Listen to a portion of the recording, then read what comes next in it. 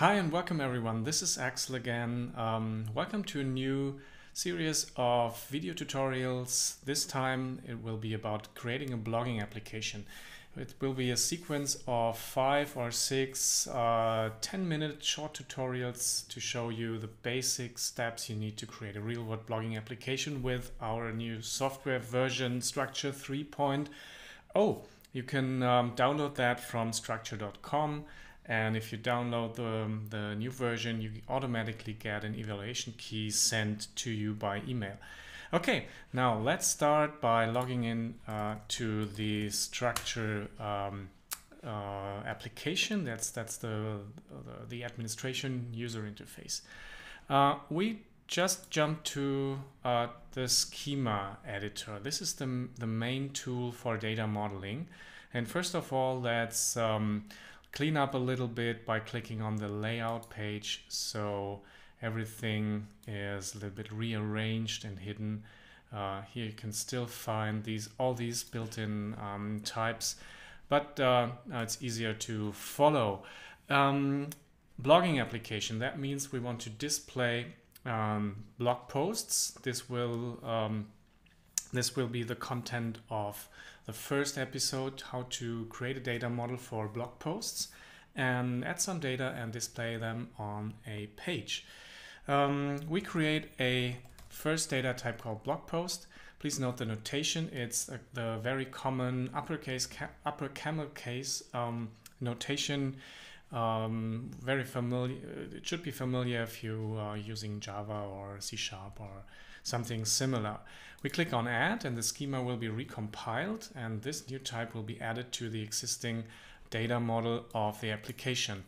Here a new node was created and displayed on the canvas here, which represents the type blog post. You could click here and rename that, or click on this edit icon where you can edit all the details. First of all, we will add some attributes. One is the title, it's a string attribute, and the second one is text to store the main blog post text. It's also a string attribute. Having done that, we are already prepared to create some example content. For this purpose, we click on we'll open the data area in a new tab, so you can jump easily between all those areas here. Now we click on the newly created blog post type, click on create new blog post, and just enter a title and some text. I will first of all remove some of, or hide, they are not removed of course, just hidden some of these attributes which are not interesting for now, so we can see everything here. So the title will be happy birthday and the text just happy birthday to you. That's all we need to create. Now we created first database with some example content. Now we go back to the pages, also open it in a separate tab, so I can jump between these areas very easily. Now to display this blog post we just created on the page, we could either create a new page and add some more elements and try to make it a bit more beautiful, or we could just select a template and import that into Structr to make our lives a little bit easier. So let's do that. Go on the internet and search for simple blog post template, and I will add the keyword Bootstrap because Bootstrap is a nice HTML CSS framework we often use in our demos and also in real-world projects. Let's see, Start Bootstrap is a nice site where you find nice looking but still simple enough templates you can use to start your applications with. That's a nice one. It has all the elements we will need for this video tutorial series. So just copy this URL into the clipboard, go back to the pages area, and now we click on this import template icon.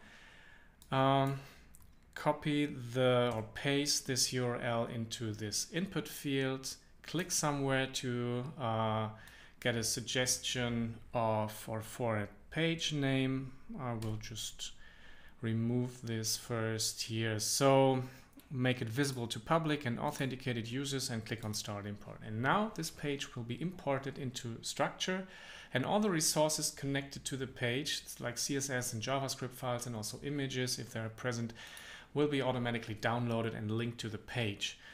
Now this page has now a very rich content or HTML markup tree here on the left hand side, and the preview, which is exactly what we saw on the static internet server, here in the middle. Now we want to replace the static, the blind text we just imported by our own content we added to the database a couple of minutes before. Now click somewhere in the preview here in the middle to identify the element which is responsible for rendering this content. And we just remove everything else here because we only need one paragraph, one text block. So you see all these P elements will be removed. Okay, now we have to replace this static text by a template expression. Template expression is like the connection to the data. It's very similar to other content management systems or web frameworks or even programming languages. So there are two ways to do that. You could either click on the element in the page tree or use the preview in the middle directly. We just click on this content element and replace this text by $ curly braces current dot text. So the $ and the curly braces are used to define a template expression. The current element is a special keyword which is used to reference one single object in the database, and text is just the attribute name of the text of the blog post class we just created. Save and close, and we do the same with the title, this time in the preview, current.title. Hit tab or click somewhere outside this element to store it. That's all you need to create a page and bind it to content from the database. Now to preview this page, click on this eye icon and it opens in a new tab, and now we see the page. But of course we don't see the content here yet. We have to navigate to this individual object, like you would do in the when you click on the menu entry. Now we go back to the data section, because now we could just do it manually for now. Later on we will create a menu or an automatically created link. But for now we just copy the UUID. This is a universal unique identifier which is added automatically to any object in the database by Structr. Yeah, copy that into the clipboard, go back to the pages area. We go back to the page, and now we just append it to the URL in the browser's address line and hit enter. And now we have addressed the detail object with this particular ID, and it will be rendered on the blog post page. And you see we have the content we just entered into the database before. There's a trick to also use or to also display single objects in the preview. You just have to define or add that UUID in the previous settings of the page. Just paste that into this input field, click somewhere to store this and reload the whole preview. or the whole pages builder tool, and now you see the preview also shows our individual content. Okay, that was it. That was the first episode of this series. We want to keep it very short and precise so that you can follow them.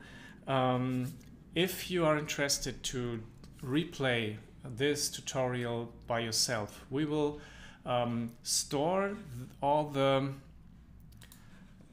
whole definition of this application we just are building in this videos. We can just export that whole definition, that entire definition, and you can then import that definition from a single zip file we will upload later on. I will link the URL in the description of this video. Okay, that's it. That's what I wanted to show you in this first episode. Stay tuned, there will be more to follow, and yeah, if you liked it, we of course are happy if you give us a thumbs up. If you have questions or comments, please use the comment section below, and yeah, don't forget to subscribe to our YouTube channel. We will publish some more video tutorials and other stuff, and occasionally do some live recording. Yeah, okay, so see you next time. Bye bye.